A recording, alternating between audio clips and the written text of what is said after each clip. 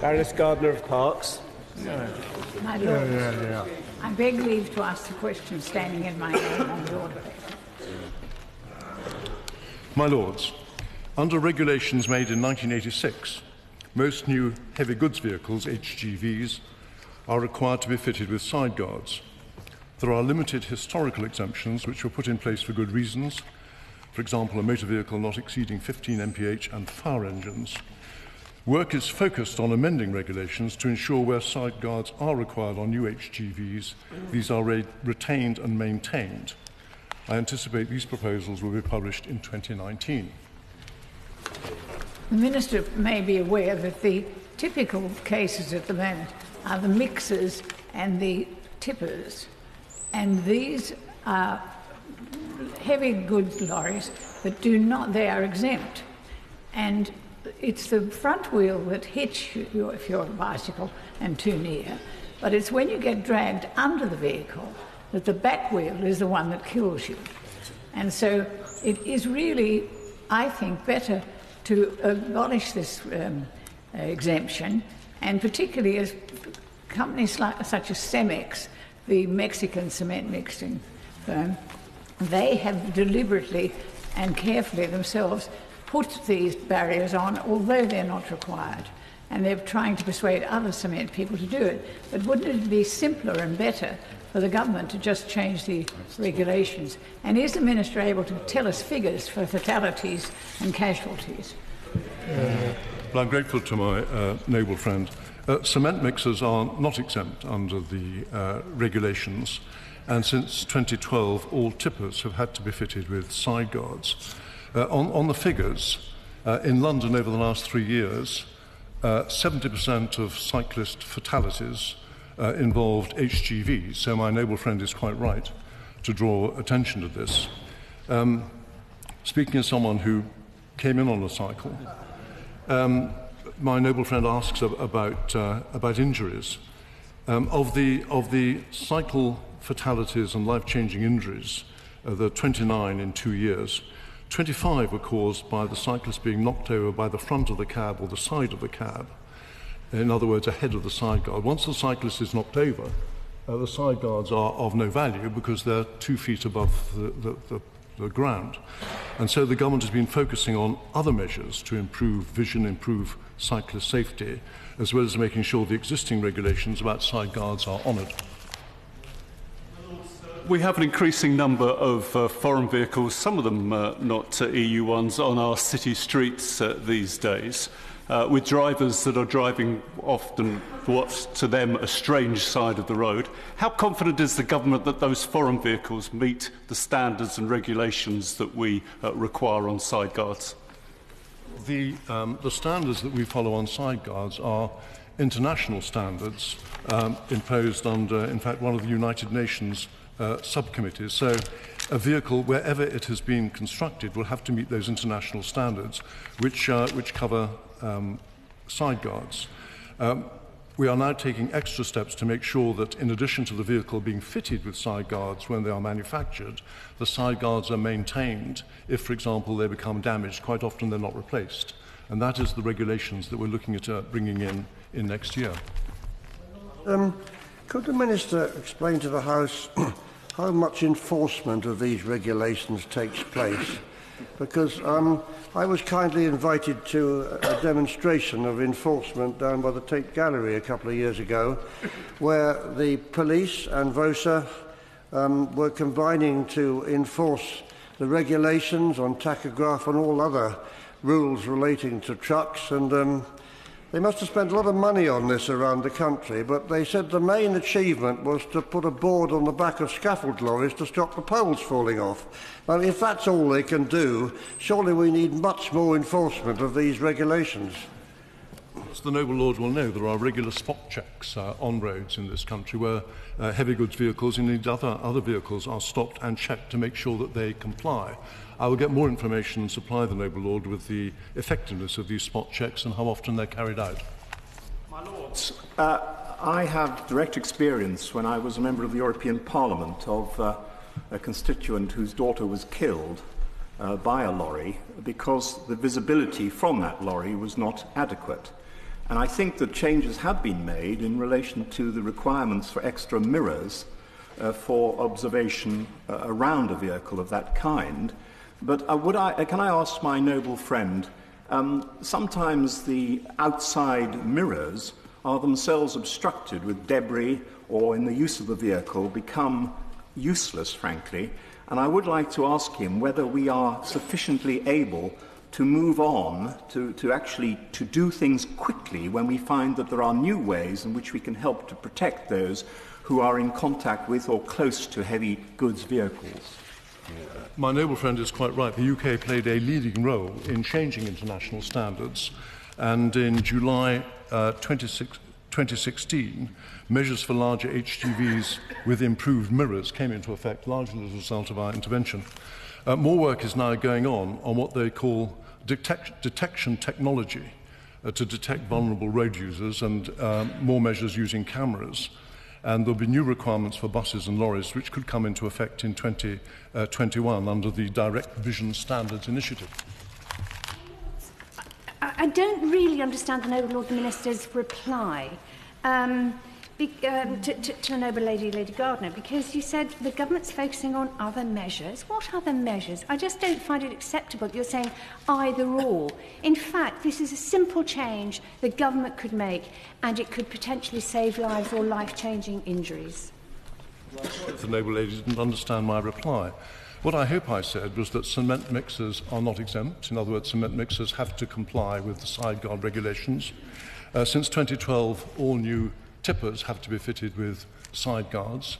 We are taking other measures. On November the 22nd, we published proposals to increase road safety for cyclists, for pedestrians and for horse riders. There's a wide range of initiatives that the government is taking to promote road safety. Our roads are amongst the safest in the world, but one casualty is one casualty too many. The death of cyclists in this scenario is a tragedy. But the problem is, as I think the Noble Lords alluded to, is that the vehicles are very heavy and the cyclists are very light. And sideguards are relatively ineffective when turning left over a prone cyclist. The modern technology available, including on modestly priced cars, of radar systems, sensing systems and so on, powering alerts, are here and available today. They're actually on the car I own. Is the department taking direct action to accelerate the trialling of this sort of equipment on lorries and contemplating regulations to require it to be fitted? We're playing our role in this case along with the European Commission. In May 2018, direct vision for trucks was one of the safety measures included in the European Commission's review of general safety regulations, and we're also supporting measures under the European Commission's third mobility package to further improve the protection of pedestrians and cyclists. And the Euro Commission is also doing work which we support to reduce what they call the aggressiveness of HGV vehicle fronts in the context of vulnerable road users. So the Noble Lord is quite right. There's a lot of work going on, supported by the UK, which we hope will improve safety for pedestrians and cyclists. Lord Brooke of Alverthorpe. Lords, I beg leave to ask the question, standing my name on the order paper. My Lords, Public Health England and the BBC are both firmly committed to working together on childhood obesity. Since July, the teams have met 3 times for discussions and are currently working on the detail of future plans. Grateful to hear that there have been 3 meetings since we met in July. Unfortunately, the latest statistics relating to obesity in children aged 12 to 16 shows a further deterioration. It's time that we really got something moving in the form of a national campaign on obesity. The BBC is an important part to play in that. Could he persuade his Minister, his Secretary of State, to lean on the BBC and Public Health England and to get a move on so we can start to see programmes being introduced, and then to issue a Chapter 3 in the obesity plan to incorporate that into it?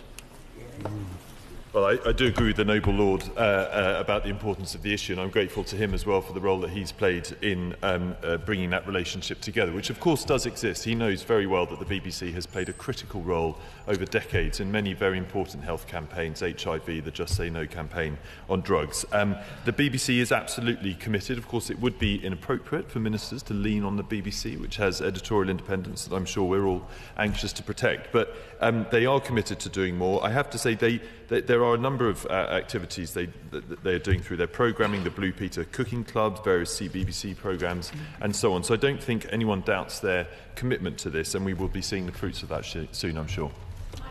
My Lords, is the noble Lord the Minister aware that food economists have calculated that calorie for calorie, fruit and vegetables and high-quality proteins are much more expensive than foods that are high in carbohydrate and fat. So is it surprising that poor parents find that they have to fill up their children with those foods, which eventually often leads to obesity? Now, the structural problem underpinning this problem is, of course, poverty.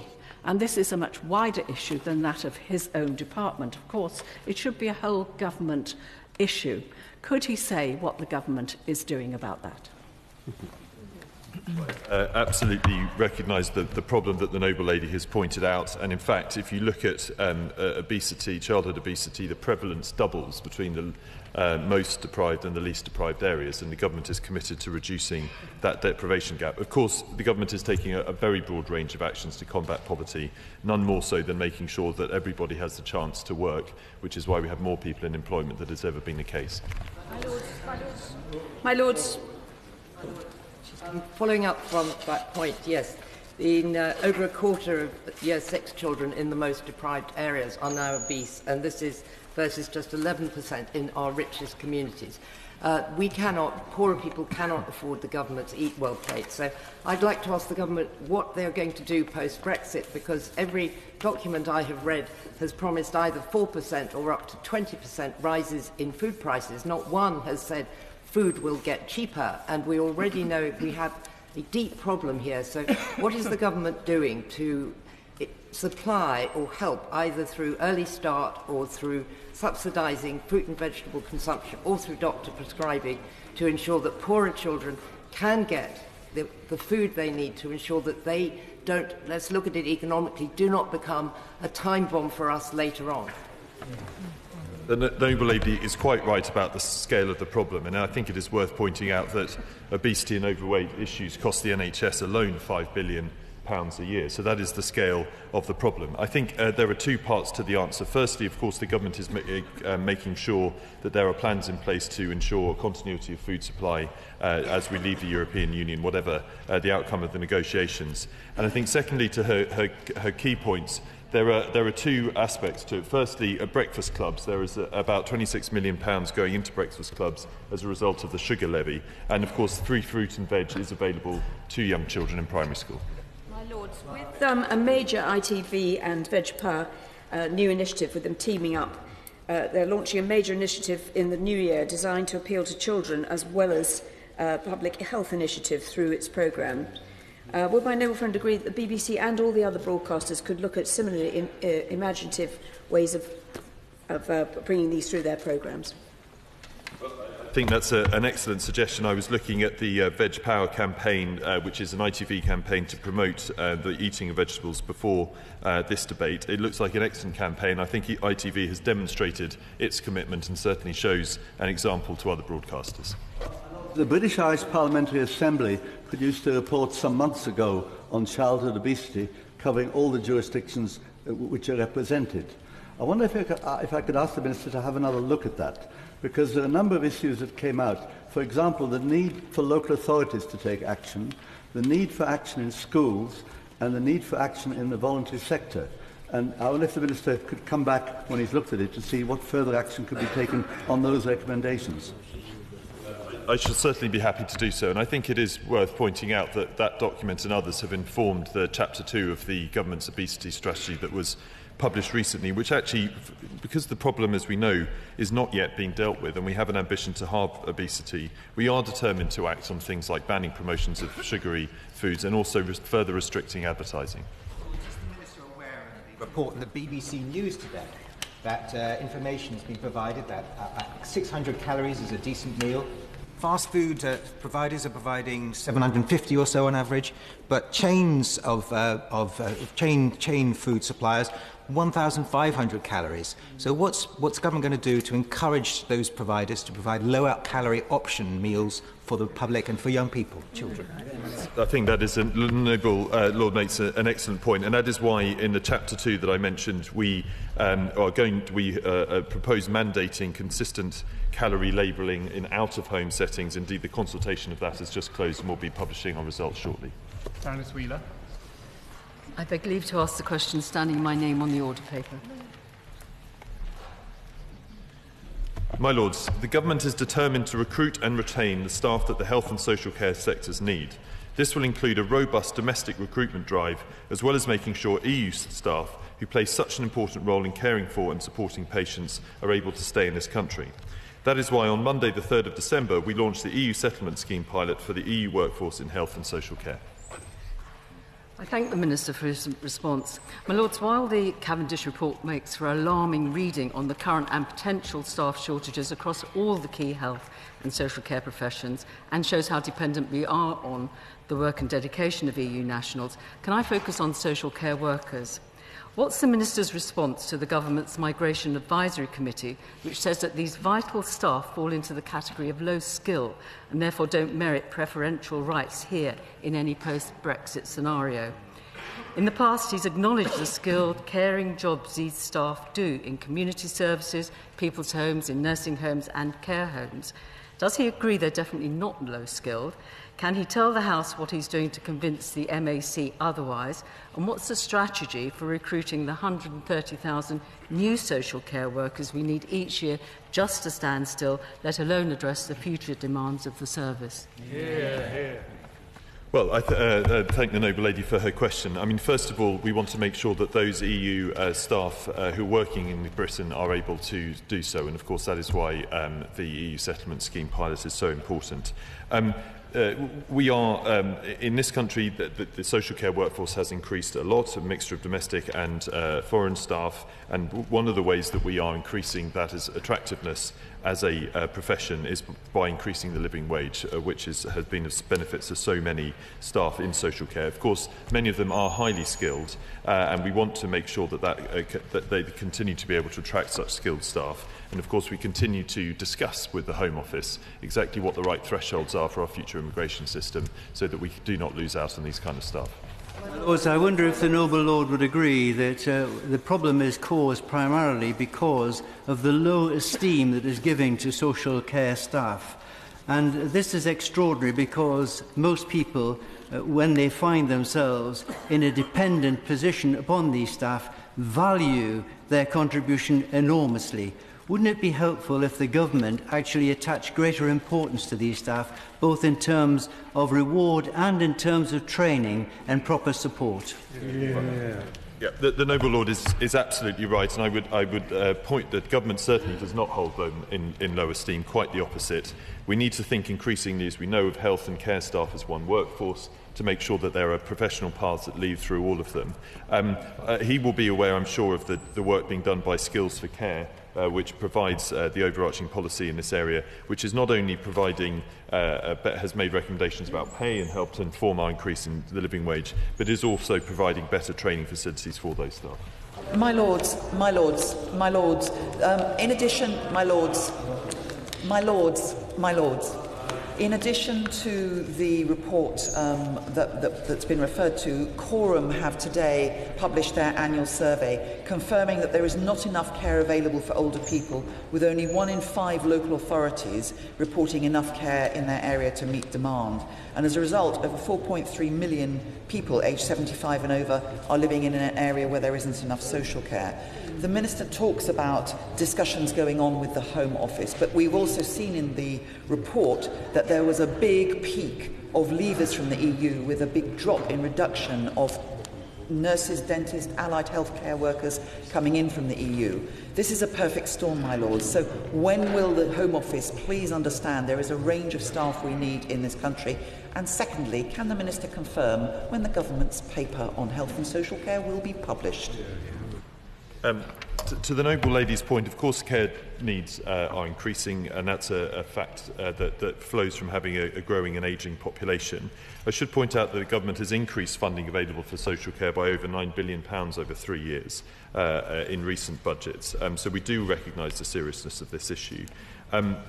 We, of course, want to retain those staff. I think it's good to see that there are more EU staff in the NHS today than there were in June 2018 than there were in June 2016, and we want them to stay.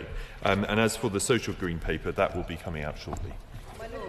My Lords, I'm very grateful to the Noble Minister for the value that he places on those working in the social care and health sector. But the National Institute of Economic Social Research identifies that that sector is under considerable pressure even before we consider Brexit. The Royal College of Nursing say that fewer nurses started training in our universities this year. 15% of all our vacancies, 15% of all our nursing roles have vacancies in London. Past experience tells us that recruitment is complex. I wonder whether the Noble Minister can reassure the House that in an environment that uses the language of taking back our borders and controlling immigration, that steps are being taken to reassure not just those within the EU, but outside the EU, that they remain a valued and essential part of our diverse health and social care sector. Grateful to the Right Reverend Prelate for the opportunity to say that every single person who works in this country in these professions is valued by us. We want to make sure they're able to stay and able to contribute to the health and wealth of our country. I just point out that one of the ways that we are improving the situation of both recruitment and retention is not only in the increases in the living wage, but also changes to the Agenda for Change pay deal that was concluded earlier this year, which will bring about 1 million staff at least a 3% pay increase by the end of 2018-19, and will also increase the starting salary of a nurse by nearly 10% to nearly £24,000 by 2021. My Lords, could my noble friend ensure that the living wage we all value as an increased wage, but we don't get, as a provider of social care, and my interests are in the register, what I would ask the government if they could do is get ring fencing done for the extra funding that the government rightly does put into social care, so that local authorities have to pass that on to providers, because whilst we have increases in cost, we cannot pass that on to our care workers simply because providers just cannot afford it. Do recognise the picture that my noble friend paints, and it is of course incredibly important that money does get to the front line. I would point to her, and I'm sure she's well aware of it, about the operation of the Better Care Fund, which is bringing together local authority and NHS funding specifically to support social care provision, and that the amounts of money going through that have been increasing over the recent years. Lord West. Statistics quoted by my noble friend on the front bench are pretty frightening, but the knock-on effect on the 6.5 million unpaid carers on whom our health and social care system depends are even more alarming. In a recent survey, 70% of them doubted their ability to continue caring if more support, much of which comes from these care workers, were not available to them. Will the Minister assure the House that the forthcoming Green Paper, which we know is imminent, and the NHS plan will take full account of the needs of carers? Well, I'm grateful to the noble lady for raising the matter and her persistence in always doing so. She's quite right to. We were pleased, of course, to publish the action plan earlier in the year, and I can tell her that the Green Paper, as I have said before at this dispatch box, will contain more policy on supporting carers. Lord West of Spithead. Last question, standing in my name on the order paper. My Lords, HS2 Ltd regularly review project plans and are currently working with their contracted suppliers to update and agree their latest cost and schedule confidence assessments for Phase 1. HS2 Ltd are always examining lessons learnt from major infrastructure projects, including Crossrail, to improve their understanding of the risks to delivering on time and to budget. We will publish updated cost and schedule estimates for Phase 1 as part of the full business case in 2019. I thank the noble lord for his answer. It's a huge amount of money involved.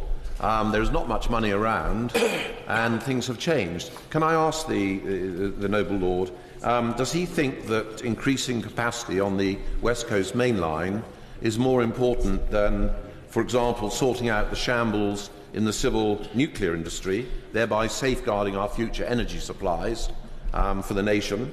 Does he think it's more important than getting a secure GPS system to replace Galileo, from which we were so disgracefully excluded by the EU?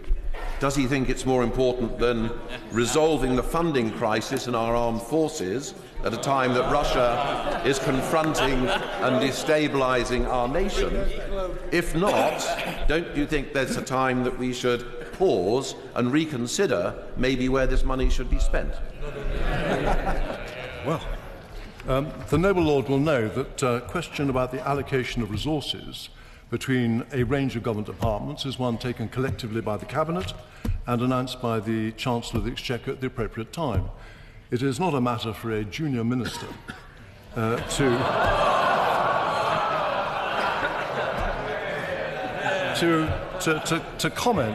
comment on the allocation of public expenditures between the Ministry of Defence, Transport, Energy and a whole range of departments.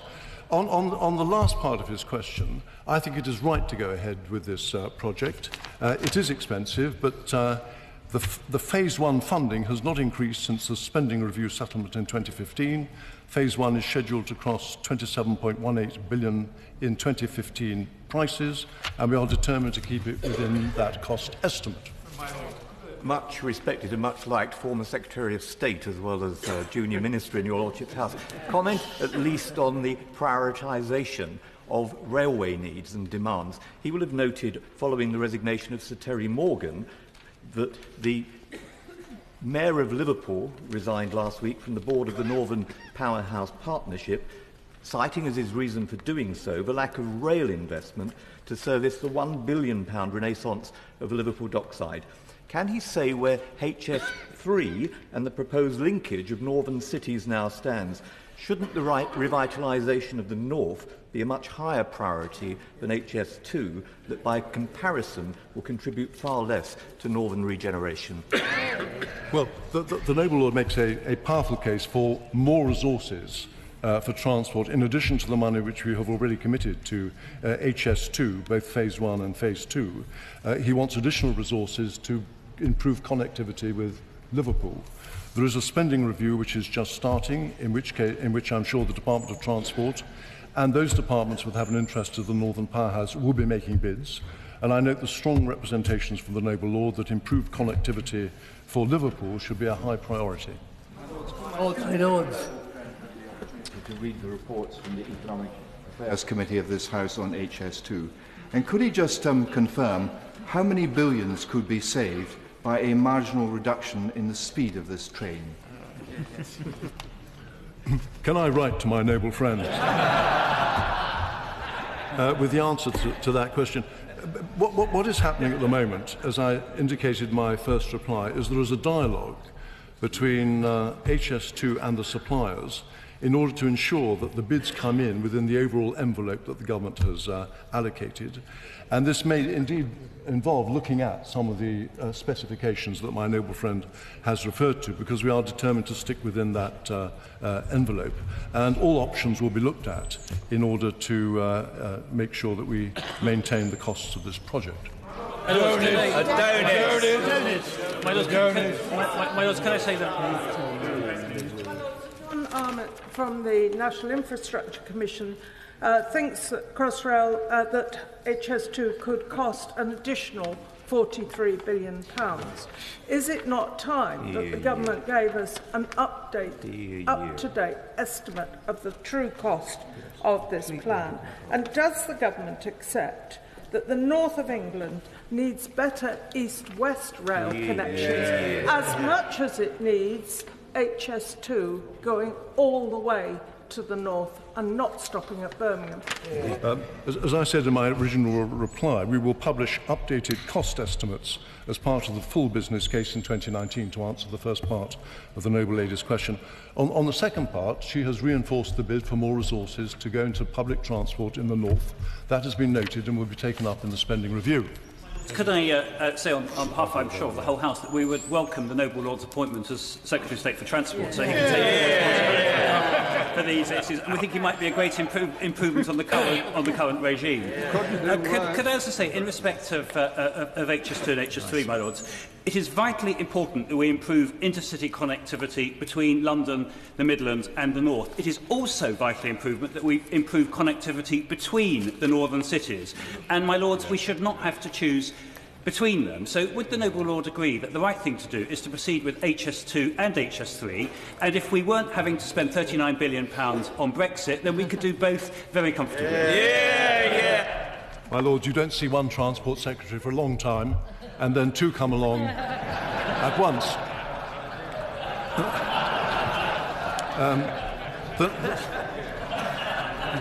The noble lord is right. HS2 will directly connect 8 of the 10 largest cities in the country. It is about connectivity and capacity as much as about speed. He has reinforced the strong bid I have already heard, and reinforced by him, for more resources to HS3 and other connectivity within the cities of the north. That bid will be taken forward as part of the spending review, and the added weight the noble lord has just given to that will, I'm sure, cut a lot of ice in the Treasury.